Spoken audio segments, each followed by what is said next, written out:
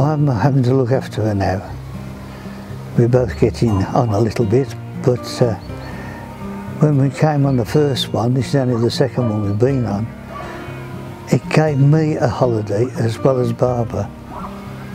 And when I went home, I'd had a holiday.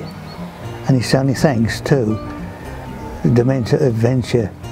We've supported people of all levels of ability, of all ages, on all sorts of holidays, and they've participated in all sorts of activities. It's all about continuing to do the things you love and maybe try some new things. Anything is possible with the right level of support.